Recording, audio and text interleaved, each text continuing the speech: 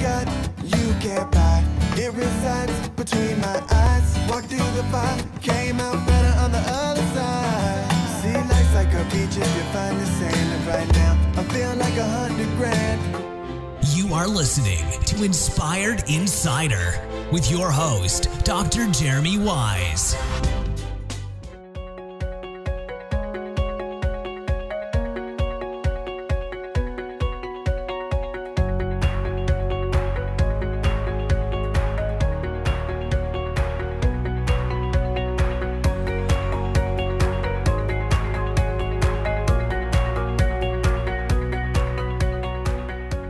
All right, Dr. Jeremy Weisz here. We're here live at the Prosper Show with Michael and Andy. And where should we point people towards first? What website can they check out online? www.peisnerjohnson.com or our newest website. Well, that would be SalesTaxforOnlineSellers.com. Oh, wow. That's a good domain. SalesTaxforOnlineSellers.com. Good SEO. Good SEO. So, Andy, first start off with what you guys do. All right. Well, we're a CPA firm. And all we do is help people handle their state tax problems. So I always say we can take sales tax off your plate. Yeah. So are there big pain points? What are the big pain points people are coming to you for? The very big pain points are, first, where do we have to worry about sales taxes? Do I have to worry about it everywhere where Amazon sells? Just where I sell? Do I just worry about it in my home state? And then what do I do? Do I turn on tax at Amazon? How do I respond to all of their tax policy questions? And then once we start collecting tax, how do I get it sent in? And how can I do this efficiently, cost effectively, and painlessly? If we had another 2 days, we could probably answer all those questions, right? So are there any information on your site where should you point people towards to find out? Because I'm sure you have some posts and other information on that. Yeah, I mean, we really believe in educating our clients. And a lot of times they can solve all of their questions just by reading our website. So Sales Tax for Online Sellers has a very robust, frequently asked questions. We do webinars, free webinars for people to help them understand. So I would go there first. Okay. I'm going to come back to you. I want you to talk about a horror story in a second, okay? But I want to talk about a big success story first. What's one that sticks out to you? Just recently, we do a lot of business with international sellers. So we had a client contact us from Australia. They said, just get us registered in 25 states. And I said, well, let's have a consultation first, or actually one of our salespeople said this. And they were hesitant. They didn't want to pay for a consultation, but they agreed to. And in the consultation, I found out they sell coffee. And coffee is a food product, and it's not taxable in the 25 FBA states. It's only taxable in about 4 states. So by the end of this call, which he did not want to do, he was thanking me profusely because now he only had to get registered in 4 states rather than 25, and he only had to collect on a going forward basis in 4 states rather than 25. So we reduced his overall compliance costs considerably, which pretty good. I wish all the stories could turn out like that, but you never know until you start talking through the facts. Each FBA seller has a different fact pattern. Yeah. That's a huge savings for them. So I'm sure you come across a lot of horror stories.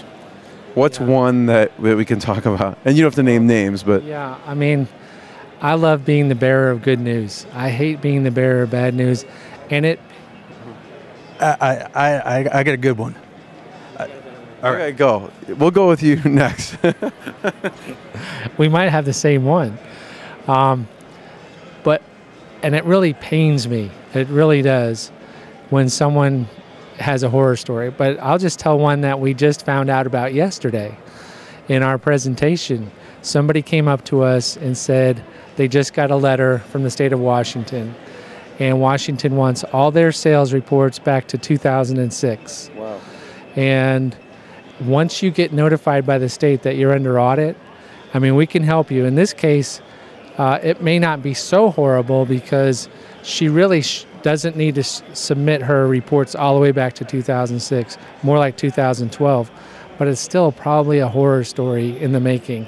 And I think Mike's going to tell one in the state of Washington that just happened recently that's a significant horror story.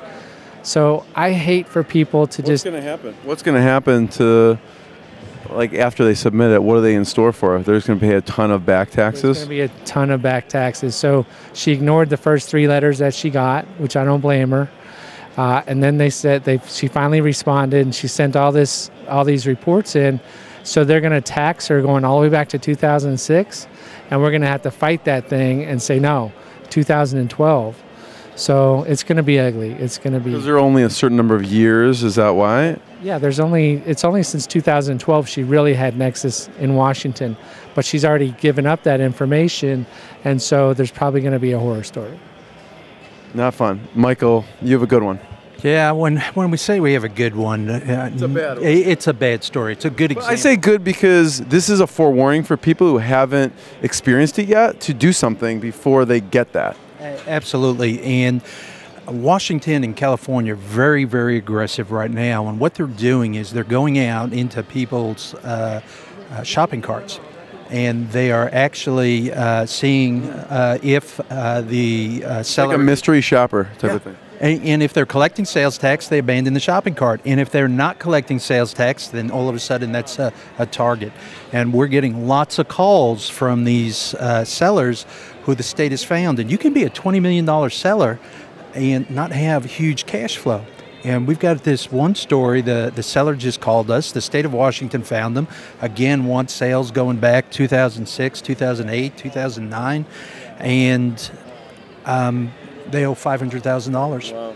And they don't have the money to pay it, so they contacted us to work out a payment agreement with the state of Washington. So the states are getting a lot more aggressive, so we're hearing more and more horror stories on a daily basis. So one of the things that we talked about is how do you deal with that past exposure? So with us, it's the biggest risk is not taking care of this on a going forward basis. So that's another takeaway. Don't be afraid of the past exposure. If the states find you, it's going to be a lot worse. And we do have options on how you can move forward and not have to worry so much about this past exposure. Is there a prediction on what states, like is it a state is going broke and those people are looking for more money? Is there a trend in the states that are actually going after people? All states are going broke. That's true. They all want more revenue all of the time. There's more and more programs, more and more of the population. There's always a need for more revenue. So they're always on the lookout for new taxpayers, people from outside of the state, people who can't vote them out of office. So online sales, they think they're losing a lot of sales tax revenue because, the big shifts away from the Main Street retailers to these online retailers, and that's why online sellers are a big target right now, because the states are trying to figure out a way to recapture some of that revenue. Yeah. So Andy, a milestone that you're especially proud of in the business? I think our proudest milestone, we're a small business ourselves, but 2017 is our 25-year anniversary. Congratulations. So as I think back, and this is all that we do is state and local tax consulting. It's all we've ever done. And most CPA firms don't even do much of this at all. And to think that we've made payroll, every week or every 2 weeks for 25 years and still thriving, that's pretty awesome. That is great. So again, point people towards where they can find out more information online. It's PeisnerJohnson.com or SalesTaxforOnlineSellers.com. All right. Thank you. Live from the Prosper Show. What I got, you can't buy. It resides between my eyes. Walked through the fire, came out better on the other side. See, life's like a beach if you find the sand. And right now, I feel like 100 grand.